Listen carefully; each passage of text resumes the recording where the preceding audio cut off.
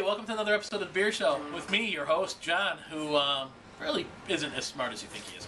Anyways, today's offering comes from a brewery called Liefmans Brewery. Or maybe Liefmans. Probably Liefmans because it's Bavarian. Liefmans Brewery was actually founded in the 1679 to be exact. Sadly, though, in the late 2000s, or not late 2000s, but early 2000s, 2008, they, a little bit of light dimming from the wind. Look at that. Sadly, in 2008, Liefmans was bankrupt, basically, and bought out by another brewery. Luckily, their brews continue to be made, and to this day, they still make brews. They still make different wheat beers. Today's offering is a Lambic by them. Comes wrapped in a fancy little plastic bag. Well, wax paper. Okay. And it's another champagne-style, wine-style bottle. And it's an ale. It's a Lambic. It's 8% alcohol per, bottle. And we're gonna try it out. See how it is. So let's get this opened up and see what it's like. Now, I've heard good things about it. My uncle actually got me this for my birthday. He's tried it before. Thought I'd like it.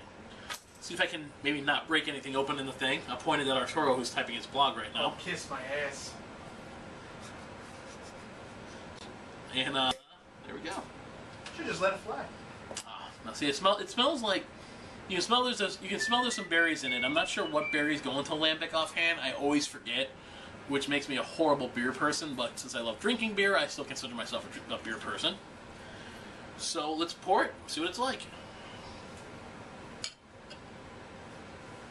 It's not super dark. It's a medium, probably medium body. You think, Junior? You think, Mikey? Yeah. Medium color, right? Yeah, I would say so. A little dark, but not too dark. Not like a stout or anything like that. It looks chocolatey. Are you insane? It looks chocolatey to me. Again, this looks chocolatey. I mean, it looks caramely.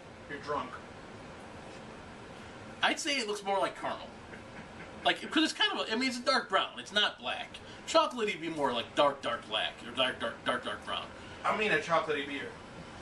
Chocolatey beers are good. There's an awesome chocolate stout out there. And today, Art, who's writing his blog, is joining us, and he wants to try some. Sure, why the hell not? So let me give Mikey his, my faithful cameraman.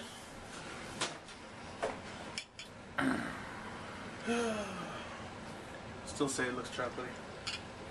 I don't think so. I think it's more of a caramel color. Gentlemen, cheers. Cheers. Cheers, don't even do that. It has a more bitter tone to it. More bitter, more dry. It's kind of dry. Not too bad. Not as sweet as I expected. For a Lambic, I expected it to be a little sweeter. By the way, FYI, Art's not a beer person, so most beer he's tried, he doesn't like no matter what. No, not all, but most. Yeah. Most. You did like that Allagash White. Yeah. You were on that episode. You liked that one a lot. You know what? But I can only drink that so much even before I get sick of it. Oh, yeah. I mean, it's like anything. Hold on.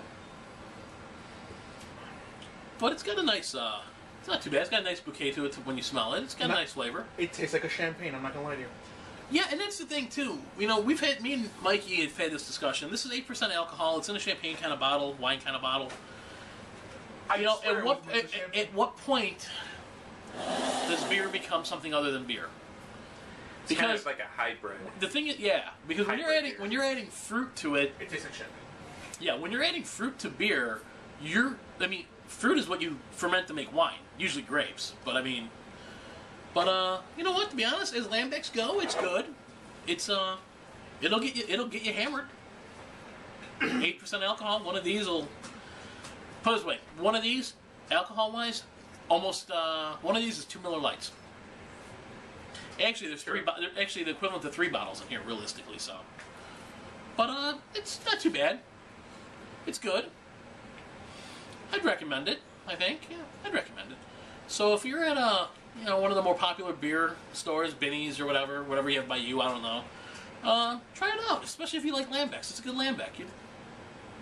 You'll like it. It's a good.